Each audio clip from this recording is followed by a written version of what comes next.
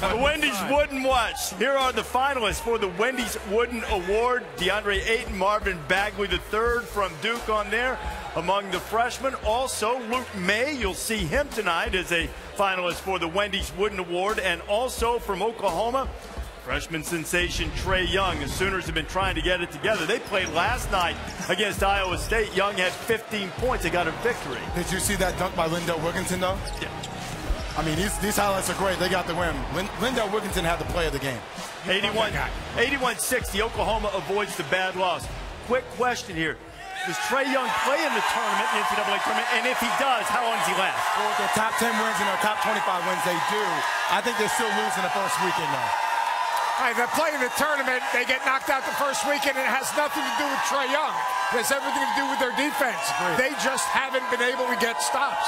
I don't know that they will make the tournament. If they lose their next couple games, I think it's going to be a big question whether they make it. But I think ultimately they win because they will make it, and I think they'll be out in the first 2 rounds. You know, the selection committee had them in the top 16 when they first revealed them. So Oklahoma now, if they were to make a run, might be a sleeper team. But how about somebody you really believe in right now, as we are a week and a day away from Selection Sunday? Who's a sleeper? Kermit Davis's Middle Tennessee team. You're talking about 12 consecutive road wins. Nick King and Giddy Potts can flat outscore Kermit Davis. He's won a game in the last 2 NCAA tournaments.